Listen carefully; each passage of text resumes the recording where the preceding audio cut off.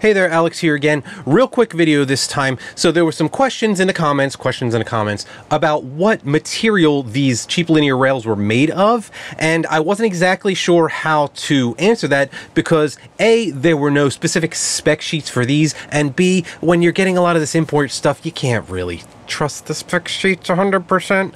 So I decided to just do what's called a spark test, and I won't bore you with the details of what a spark test is. You can go online and just look it up. But basically what you're doing is just grinding a piece of steel or a piece of metal of some kind and reading the spark, seeing like the spark density, the arc, the bloom of the little, little flecks off of there and that type of thing. So depending on the density, the length of the sparks, and how fireworky they are, how much they burst off of bursts, you can generally tell what grade of steel it is or what type of steel it is. And mostly I wanted to see if this was like a ferritic or martinistic or austentistic stainless steel or just a high carbon steel. And I suspected that it's a high carbon steel of some type for a couple different reasons. When you're doing this type of like mass manufacturing super cheap stuff, I don't think they're going to spring the extra like, buck or two a rail for whatever it is for a grade of stainless steel that will be, hardenable, and then the extra expense of the process of hardening it. So anyway, I just thought I would check that before I went ahead and said, yeah, this is what I think it is. But, I was 90% sure to be. Now, I did get a couple different types of rails, so I tested both of those. I just have them labeled as rail number 1 and rail number 2, but they appear to be nearly the identical stuff. I got the MG12 12 millimeter regular rail from Banggood, and then I also, because this is for a live stream that's coming up that's already past due, I had to get it in a hurry, so I ordered a rail from Adafruit, which is just import rail you can get on AliExpress or Banggood for like a fraction of the price. But I figured, hey, support women in STEM, support female front-run businesses, and pay the extra bucks to get it quickly because they're just over there in Brooklyn. And if you are a machinist or a metallurgist or something like that, you materials engineer, and you work with this type of stuff all the time, and you want to make some comments in the video description, go right ahead and put your 2 cents in. So let me show you generally what we're looking for. This is from a public domain document just talking about the pattern of the sparks in a spark test. And sorry about any noise in the background. I have some silicone curing, so I have a vent fan on.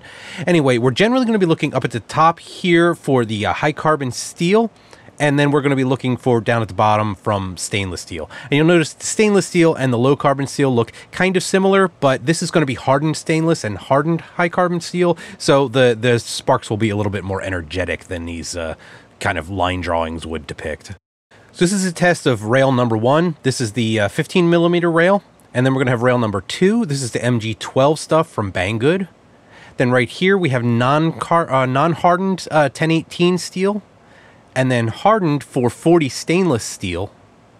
Regular old tool steel just from a cheap pair of import pliers. And then a cheap old, dull file that I use to show super hardened steel. Most important thing we're going to be looking at is these fireworks here on the end, how much they kind of like explode like that. And you can see rail number 1 and rail number 2 are both pretty much the same, very energetic. Then if we go ahead and look at the non-hardened carbon steel, you see it's not. And then if we go on to the hardened stainless, it's more active than a non-carbon, but definitely not like the hardened high carbon steel. And then the tool steel we can see is extremely similar to our rail. And then the file steel is like it, but a lot more energetic. So just as a comparison here, side by side, here's the tool steel and the rail number 1. And then the tool steel and the rail number 2. You can see how similar these both look. And then a side by side video, tool steel and rail number 2. This is just so you can look at the sparking pattern. Very similar. And then here's a still frame, tool steel on the left and rail number 2 on the right. Now we'll take a look at hardened stainless versus our MG12 rail. On the left is the hardened stainless, on the right is the MG12 rail. You can see how much more energetic the little bursts are on the Highwind rail than they are on the stainless steel, which leads me to believe that this is probably not stainless. This is probably a hardened high carbon steel. So I think that's fairly conclusive. It's safe, I would say, to say that these are some kind of hardened, but not extremely hardened, high carbon steel, which is consistent with like the price point and the application and whatnot. And just saying high carbon in quotes is extremely vague. I mean, judging by what I've seen and what I can just kind of intuit from this stuff, it's probably like, you know, what they would call a chrome steel or like bearing grade steel or something like that.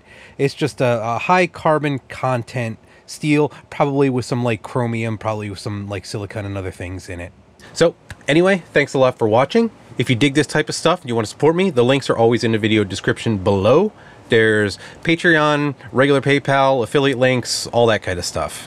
And I know some of you were getting sensitive to like the drama that's going on with a lot of those middleman payment type methods. So hack around that.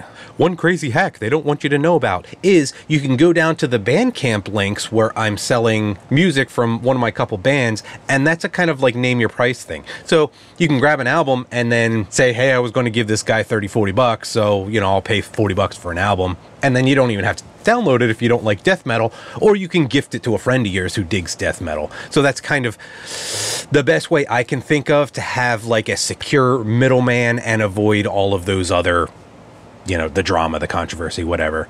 So anyways, thanks a lot. Until the next video, get out there and make something awesome. Get out there and make some sparks.